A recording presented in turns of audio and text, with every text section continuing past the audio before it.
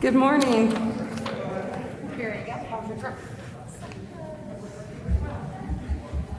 Sorry, I was opening the doors for ventilation.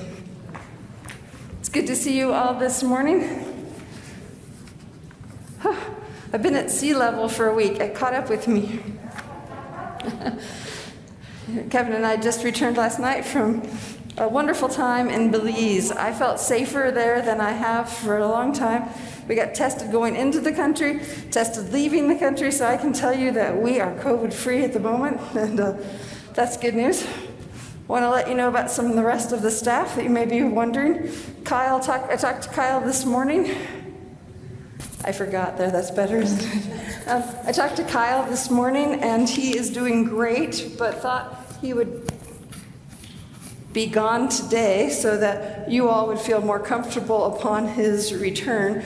He has been isolating for more than his 10 days, so he's good to go, but we'll see him back. Welcome back from camping. Larissa's back with us, and Michael's up there, so we're all pretty good. Jerry, you're good? Jerry's good? We're all good. Brian is still on his vacation. He will be back next Sunday, and I want to thank Jenny and Judy for providing music for us this morning and helping out with that leadership, so thank you both very much. And I want to thank Jean McPherson for setting in on the organ for us this morning. It was wonderful to have you, and I look forward to the postlude, so we're glad to have her with us this morning. Next Sunday, August 22nd, we will have Joining the Church Day. So if you have been thinking you would like to become a member of this church, if it's that time for you, please let me know, and we will be happy to welcome you into our membership next week. August 29th, we're going to be starting our new schedule. We'll have a service at 8:30 and a service at 10:45, and in between from 9:30 to 10:30, we'll have something we're calling Koinonia Hour. Koinonia meaning fellowship, meaning community, and we really are going to see that time as a time to get to know each other. It won't be, well, I don't know them, they go to a different service. That may still be true, but we'll have a chance of coming together in lots of ways. If you're interested in helping us change Barker Hall just a little bit to make that more conducive for that time, we are having a meeting this Thursday at 3. One of those times, look in the bulletin, it's there, at 4 o'clock. So look for that. If you want to be a part of that, if decorating is really your thing, or you have a good vision of how to create different spaces in the large room, Lori and I would love to have you be a part of that conversation. And someone has said to me, are we really going to still do 2 services with all that's going on? As of now, yes. So we'll just say, as of now, yes. And I'm sorry that I wish I could. Don't you all wish we had a definitive answer for all of these things? As I grabbed this mask today, and I remember it was one of my first ones, and I thought, really? Just really? So I am with you. I feel with all of you that, but there's nothing we can do except continue to do the best we can and make good choices, or the best we can anyway. So for now, we'll keep chugging along and hoping to celebrate on August 29th with our new services and a ministry fair. I don't know that we can do the ministry fair and the burritos in the basement. We might have to figure that all out. We might have to move it all out of doors, which feels a lot better. Or we could do burritos outdoors and ministry fair downstairs, but nobody would come to the ministry fair then. I know this. So we'll figure that all out. So just keep staying tuned. If you aren't getting emails from us every Friday, please let Michael know. Then you will start to know more what's happening, and that way you can have the latest news as it unfolds. Because as we all know, sometimes on Friday we might have to make the decision of what we do on Sunday. Joni Calhoun is here, always a treat to get to hear from her, as she shares with us some of her passions for ministry, and I hope that you will catch some of that as you hear her. Today I have 2 functions representing the Missions and Outreach Committee. I think we have a few slides that will highlight our new covenant missionary. Her name is Fatima Kutela. She is from the Congo, but she serves in West Angola. Her husband is also a missionary with the General Board of Global Ministries, and he serves in East Angola. I have a picture of their family, and I'm sorry it's small, but it will be on the bulletin board. They have 2 sets of twins, and the daddy said, it's not on my side of the family, it's on her side. So they have 2 16 years old and 2 14 years old, and then one girl who is 10. Let's see here. Oh, he did get it. Okay. Can you see the slide? All right. Let me do this. And then also in the Friday news, there was a blurb about the Dixie Fire in California. If you will make any donation by check, make it to Mountain View and put Dixie Fire in the memo line, and we will see it gets to the right place. We know that there are 400 homes that have already been destroyed, and so we want you to have a chance to participate in that by helping them get the items that they need. Fatima and her husband both graduated from Africa University, which is our Methodist university supported by our apportionments. She's also an agricultural agent, and she is working with widows of pastors in West Angola, helping them to know what to plant and to plant year-round. So just keep tuned for some more news about Fatima and her work, and we hope that you'll soon be familiar with her and claim her as your own covenant missionary. Thank you.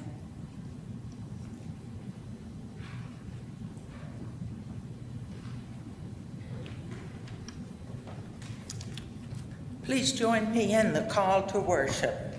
Power and might and majesty belong to God, who created and is creating. Thanks be to God for God's mighty wonders. Like the image of the powerful wind and the heavens as a garment, God's majesty is revealed in all creation. We look around us at the wonders and marvel at the infinite variety, beauty which God has created. Who are we that God should pay attention to us? We are God's beloved children, the stewards whom God has selected to care for God's world. Amen. Please rise as you're able and join us in the opening hymn.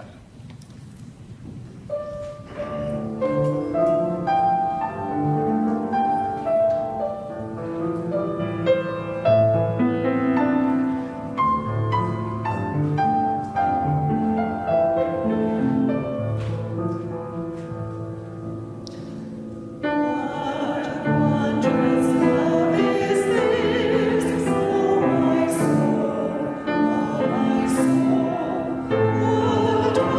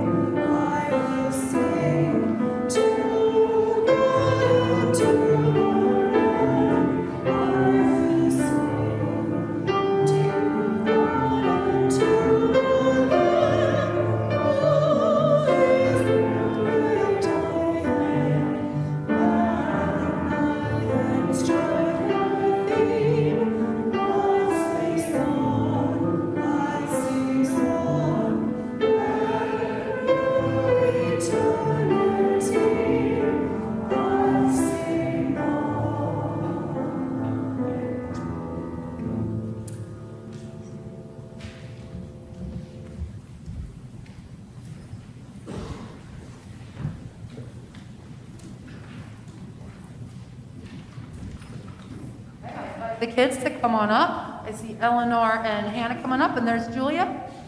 Come on up and we'll chat, you guys. Okay, did we have a good week? I know we're getting ready for another exciting week, aren't we? What's happening this week? School starts. Are you feeling pretty excited about it? Oh, good. I'm going to think about you guys this week and hope that school goes well. Very fun. Well, I have a question for you. Or I want you to imagine something. I want you to imagine that you have a birthday party to go to.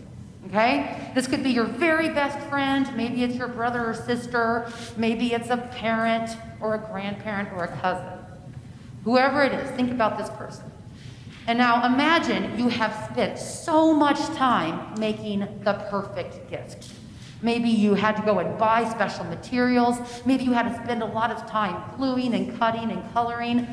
You worked so hard on this gift. At the end of it, you were so excited to give it to this person. And you get to the birthday party, and they're ready to open the presents. And you hand yours, and you're so excited. And the person you've given it to just looks at it and just places it down and doesn't even open it. How does that make you feel? Kind of sad? Yeah. And then what if they do open it and they look at it and they go, oh, nice, and they just throw it to the side? How does that make you feel? Yeah, kind of sad, kind of badly. Why did I put all this effort and work in, right? What did you want them to do if you give them a gift? You want them to be excited, right? Is there a word you want to hear from them? Thank you. You really want them to say thank you. You have put so much time and effort into this gift. What you want to hear is a thank you. Thank you is kind of an important word, right? Even if that person looked at your gift and just said thank you and set it down, it would feel a little bit better, right? Thank you is the way we acknowledge that somebody has done something for us. When was the last time that you said thank you to somebody? Can you think about it? Yeah. Do you think you say thank you to somebody every day? You try to? Well, that's a good thing. I think you should, because there are people around us who do amazing things for us every single day, right? We can thank our families for loving us. We can thank our families for taking care of us. Thank our friends for making us laugh. We can thank our teachers this week, right? Well, let me tell you, that word thank you isn't just for people. We can also thank God, can't we? God has made some pretty amazing things, right? When we look around at all that God has created, we should say thank you, right? Look around this room right here. Look at all these fabulous people who are here, who care about you and who love you. We can thank God for all of them. We can thank God for your families who love you. We can thank God for the people who God brings into your life, right? We can also thank God for this earth. I want you to think about outside, what outside looks like. We were just camping, weren't we, Eleanor and Hannah? And I know you got to go to the beach, didn't you? When we're out in the world, it's really easy to see things to say thank you to God for, right? The ocean, the forest, the trees, the moose, right? There you go. All kinds of things we can say thank you to God for. God has created each and every one of us. God loves us, and God has given us a world full of wonders. All kinds of things for us to say thank you for. So today, and this whole week, your job is to go out and find something beautiful every single day and then say thank you to God. Can you do that? Okay, can we pray, you guys? Hey, God, thank you for our world, and thank you for every person in it. Thank you for the animals and the trees and the flowers and everything around us. Help us to remember to look around and say thanks. We love you, God. Thanks for loving us. Amen. Okay, guys. You guys can go back with your families.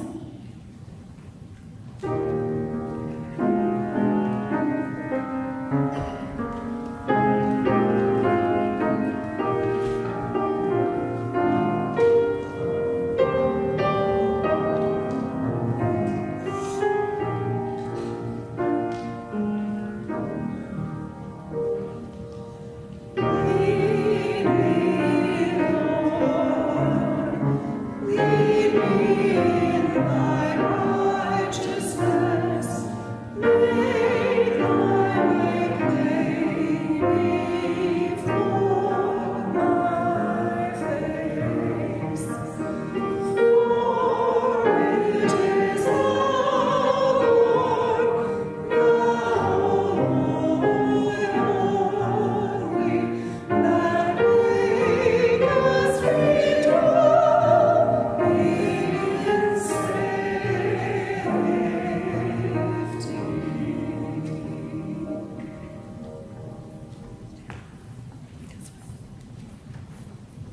Let us join in prayer. Gracious and loving God, we come before you today, learning about thanks and remembering that we are to give thanks to you in many times and ways and places, always to be thankful for that which you have given us, for the great earth that you have created. We give you thanks. We give you thanks in so many ways and times and places. And yet we forget. We get busy. We look at the world around us and it doesn't seem so good all of a sudden, and we forget. Help us to remember who you are and who you made us to be, so that we will find ways to always offer thanks, even in the midst of difficult times. We come today offering you that thanks, but knowing that sitting among us are people who have concerns and worries. And we ask that you would give them your peace. People sitting among us and people in our congregation who this day aren't here, who have physical ailments, and we pray that you would give them your strength. And people who this day feel lonely and hurt and wonder, and we ask that you would give them your love, and that you would remind us that we are to be instruments of your love and your peace. We come and we ask. We ask you for so many things that we forget to stop and recognize the things that we have been given. And we offer you thanks for your Son, who came to show us the way, to show us the path, and who taught us to pray. Our Father, who art in heaven, hallowed be thy name. Thy kingdom come, thy will be done, on earth as it is in heaven. Give us this day our daily bread, and forgive us our trespasses, as we forgive those who trespass against us. And lead us not into temptation, but deliver us from evil. For thine is the kingdom, and the power, and the glory forever. Amen.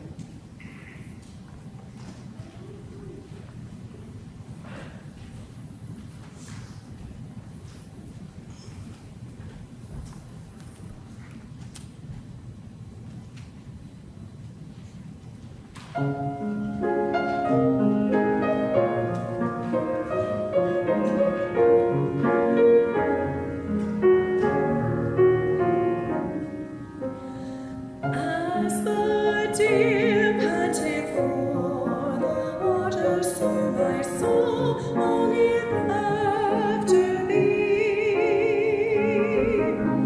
You alone are my heart's desire.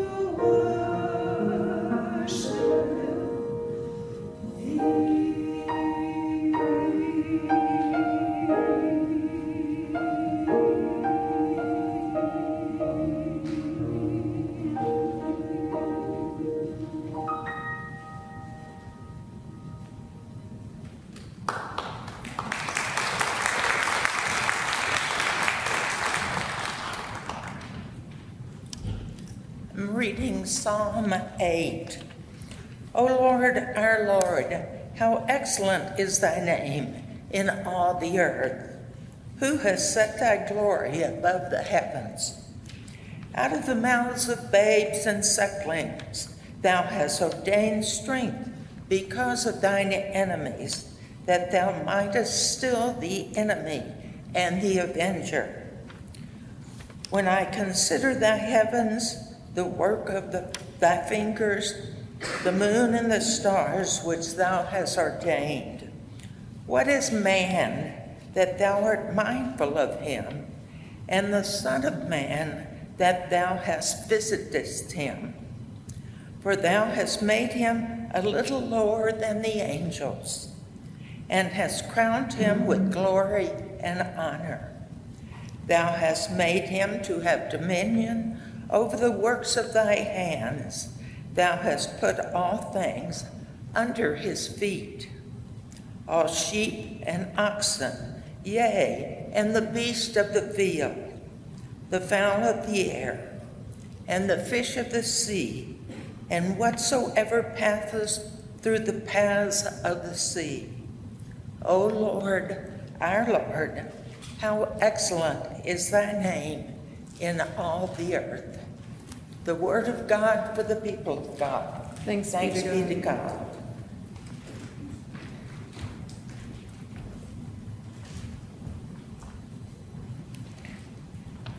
Thank you, Margaret. There's something about the Psalms in King James that seems necessary, doesn't it? I appreciate that reading. One of the things that I would tell you that I am thankful for today as we talk about this Psalm of Thanks is being with you all. One of the things that was so difficult, and I really hope we don't have to return to this, was standing here by myself doing worship. Because it didn't feel worship-like. It didn't feel the same as having someone read the scripture or share a mission moment or thank you so much. As the Deer is one of my favorite tunes, so I appreciated the words very much that you sang for us. Having us come together is something that I am thankful for. To have many voices participate in worship. Trust me, it's not fun to stand here all by yourself. Some of you participated and did that. I know you led some music then. You did a devotion for us. It was strange, wasn't it? To not know if people were there. So for as long as we can, I am thankful to be here together with you all. We are continuing the Psalms series. Today and next Sunday are our last ones. I've really enjoyed it. I hope you have learned some things and grown in understanding the Psalms some. This psalm is the Psalm of Thanksgiving, and when I picked it, I thought, I'm going on vacation. I get back on Saturday. What would be easy? It's a real thing. So it hit me, Thanksgiving, that's easy. We give thanks to God. Why? Because God created this beautiful world around us, and with joy, we should be able to give thanksgiving. And I was excited to think about Thanksgiving and say that. And I thought, okay, what else could I say? And I thought, Larissa talks to the children about God loving them and giving thanks all the time. Because we want those children to have that in their minds strongly. Because we know that unfortunately the world will treat them differently as they grow from this place, and we want them to have that basis. And as I was thinking about Thanksgiving several weeks ago, it struck me how important that basis is that this church provides children. All of us, but our children. Because as they go out into that world, isn't it wonderful for them to know here is a place where they can be loved? You may have noticed the sermon title was, Hey, Thanks. That's a nod to Larissa, because how does she start every single prayer? Hey, God. Which is a little different, isn't it? How many of you start your prayers that way? Hopefully, some of you do, occasionally, especially if you're thinking about the kids and you think, hey, God. And maybe that's okay if we say, hey, God, thanks, amen. Do you think that's enough? Hey, God, thanks, amen. Maybe that is enough, and just coming out of vacation, maybe that's enough of a sermon to say to you all, hey, you all. Say thanks to God. Amen. And then I would walk away and be done. And you'd all go to lunch early and be happy. But that's not who I am. And I started to struggle more and more with this psalm. And I started to think, there's something deeper here than let's just say thanks to God. Surely there's something more. And so I started studying up on Psalm 8 because I knew that you all wanted to know more about Psalm 8 than just to say thanks to God. So here you go.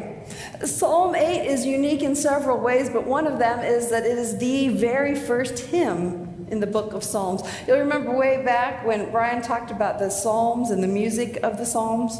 Well, this is the first hymn. All the way, Psalm 1 was sort of an introduction to the whole Psalms, but then 2 through 7 are moaning and groaning and complaining and asking God to smite people, like we talked about last week.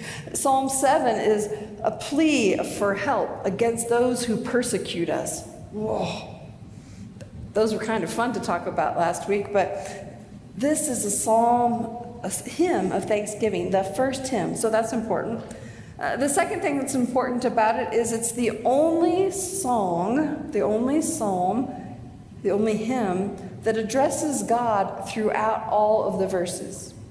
You'll find others that have a lot to say to God, but this one is the only one that is beginning to end about God. And we see that as verse 1 says, "O Lord," and verse 9 ends the same way, reminding us that this is a prayer to God, an offering of thanksgiving to God. It's also a unique and interesting psalm because it teaches us something about our relationship with God. You may remember earlier in the Psalms I said that Scripture can teach us three things. It can teach us about God, and we've seen some of those psalms. It can teach us about ourselves, and we've seen a little of that maybe last week as we discovered why someone might ask God to get the enemies. But it can also teach us about our relationship with God. And this scripture is a clear understanding of our relationship with God. You may have heard Margaret at verse 4 say,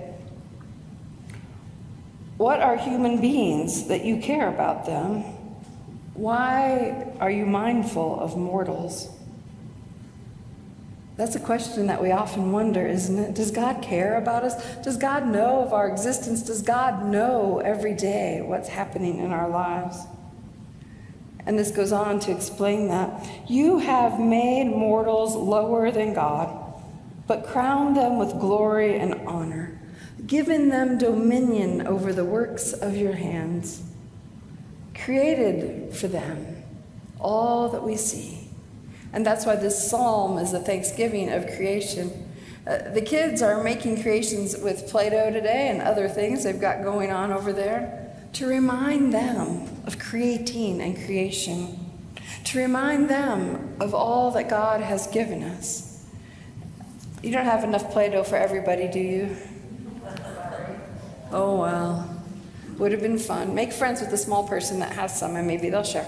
But to remind us of being thankful. And I was excited by the idea of being thankful for all that God has given and created, of being thankful for those things in our lives. Like I said, Kevin and I just came from Belize. If you haven't been there, beautiful beaches. The jungle was interesting. The cave formations, beautiful. It was easy while there to think of giving thanks to God. One of the other things that I did while there was didn't pay a lot of attention to the electronic world. I checked my emails occasionally in case there was a crisis. I don't know why. The staff can handle anything, and there were no crises, and that was good. Didn't really read the news much, and that was really a blessing. It's much easier to give thanks sitting on the beach without paying attention to the rest of the world. We were on an island that only had our resort on it, and it only had, at one time, there was just Kevin and I and another couple. It was truly that desert island kind of thing that you think about, and it was wonderful. It was wonderful to not really care, to be honest with you, about what else was going on, and to think about God's creation, and to be thankful for it. And I thought how easy it would be to come back and tell you all, be thankful for God. And maybe talk a little bit more in depth about that, but let's be thankful. But then we got to the airport, and we had to get our COVID test before we could come home, and reality came back right away. Reality came back right away. And we had to get to the airport really early, but the airport in Belize City doesn't really have much of a waiting area. It just all crammed in there. I was glad to know that everyone with me had just been negative on COVID also. There was no distancing at all. And it was loud, and it started to get to me. I don't know if any of you have that issue when you're in a space and it's just frantic almost. And I tried to look for beauty, and I couldn't find any. And then I got on my phone and I started reading. I read about the spikes in the number of cases, especially in the South, and pediatric cases where we've not been so worried about our children until now. And then I read that there was an awful earthquake again in Haiti, and over 300 people so far have died there along that same fault line. And I remembered the last bad earthquake and all that was going on then. And then I read that the UN issued a report. They called it Red Alert about climate change and the reality of it and what will happen if we don't stop now, that we've already done so much damage that the repair will be hard. And then I read about Afghanistan and what's happening there. And I kept seeing all these things and wondered and worried. And I thought, I can't give thanks on Sunday. There's nothing to be thankful for. Look how awful things are in our world. Look how awful things are. And I thought, I'm just going to say we're not going to have church Sunday. That's what I'm going to do. I'm just going to say there's no church. But the Friday email had already gone out, and some of you were planning on being here, and the music was going to be wonderful, I knew, and okay, I'll come and I'll just play like I haven't read the news yet. I'll play like nothing bad is happening in the world. Do you ever want to do that? Do you ever want to do that? To be on that island with bad internet and not know. Just not know. Because it's too hard. Because what can I do about any of those things? I got my vaccine, I wear my mask, I do the things I was supposed to do. I've encouraged others to do that. I try as best I can to take care of God's creation. I try to encourage and advocate for that. I try to support the Green Team and all that they're doing. I try. There's nothing I can do about Haiti, but I can try. I can't do anything about all of that, and so sometimes just getting away from it is what we need to do. Or ignore it. But then I thought there's got to be something else. There's got to be something else that turns me around and helps me feel better. And I knew it wasn't being thankful for God, because this stuff is awful. But then I read the Psalm again, sitting there on the plane, crammed in, realizing there's a reason this psalm finally came. After 7 psalms of awful stuff, read them, you'll see. It makes what's going on in the world today look mild. After 7 psalms, there's a reason this psalm of thanksgiving appears. And it's a song to be sung. Why is that? And I did some more research and some reading, and I read that, did you know that being grateful, that a feeling of gratitude actually helps you feel better? Even if you have to kind of fake it. A friend of mine had a youth group that was awful to each other. I've never seen such mean teenagers in a youth group. They were awful. They would cut each other down and say mean things all the time. And he said to me, I don't know what to do. I said, well, I've heard of this trick. Try this. And he did. So every time he heard a teen say something mean to another one, they had to say 5 nice things back. Maybe some of you have tried that with people in your life. They had to say 5 nice things back. Oh, they didn't like doing that at all. They didn't like it at all, but what they found was after time, it changed. It changed that whole dynamic, the whole atmosphere of that youth group. As people said, I don't want to think of 5 nice things. Maybe if I just say 1 nice thing, that'll be good. And they started seeing the better in each other. And I realized maybe for me that that's why I need to think about being thankful and offering gratitude to God. Not because it changes the world, but because it changes me. And maybe changing me is an okay thing, especially when I feel grumpy or anxious or scared. So I tried to think of 5 good things. Because if studies show, and I'm all about what studies show, if science shows that me being grateful will help me, I need to think of that. So that's one of the reasons I told you I was grateful for you all being here and for leadership up here. It's important to me, and I'm thankful and grateful. I was grateful this morning that the sky was blue, not smoky gray. I know it's going to come back, but I was thankful for that and grateful. I was grateful that my son is visiting my granddaughter right now, because I know that that's an important time for him and his sister, and for him and his niece. And I felt thankful that they could go and do that. So I thought, okay, that's good. That's 2. What's some more? That's 3. Oh, good. 2 more. Can I think of 2 more things to be thankful for? 2 more things. And it was kind of tricky, to be honest, to think of anything big. And then I thought, maybe it can be something little. Maybe I can be thankful for something little. Something little. Maybe I can be thankful for people who greeted me this morning and said to me, "How was your vacation?" And that was nice, because they cared about me. And I'm thankful for that. And I'm also thankful that I got to take a vacation, that you as a church support that I need time away sometimes. And I'm glad of that and thankful. And then I started thinking, and the more I thought of those things I'm thankful for, that I offer gratitude for, more kept flooding.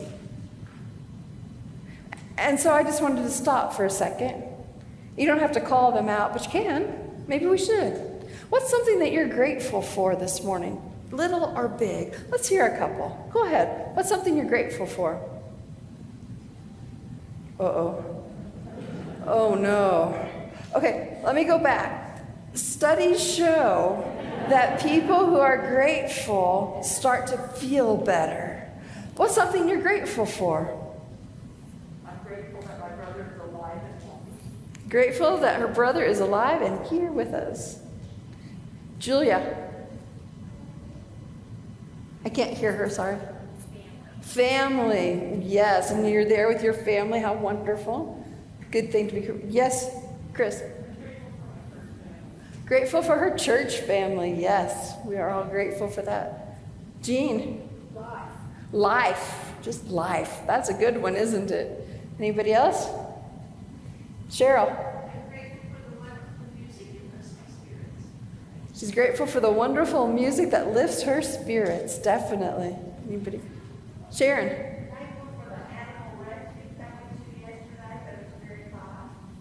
She's grateful for the animal refuge she went to yesterday, even though it was hot.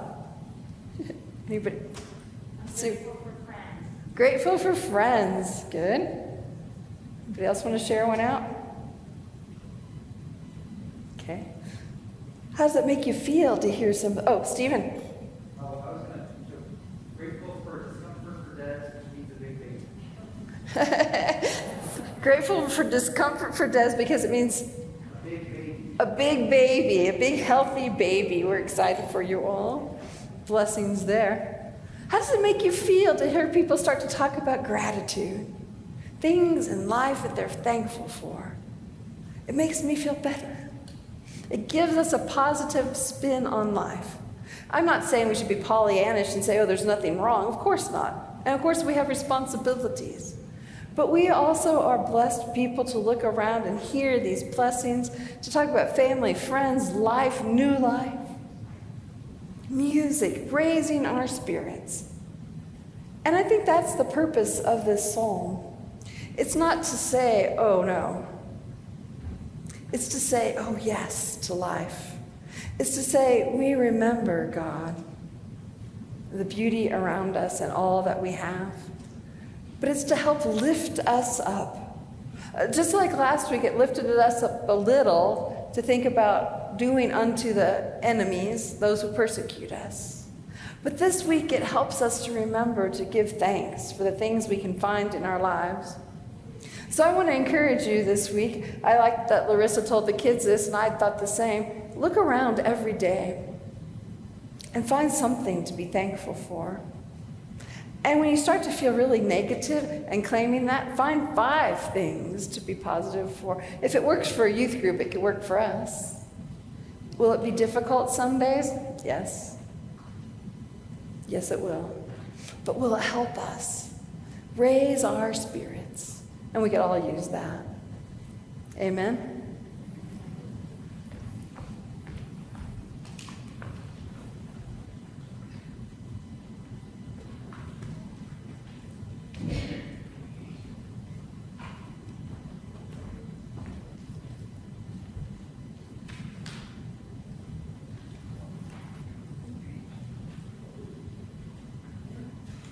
Join us in the hymn.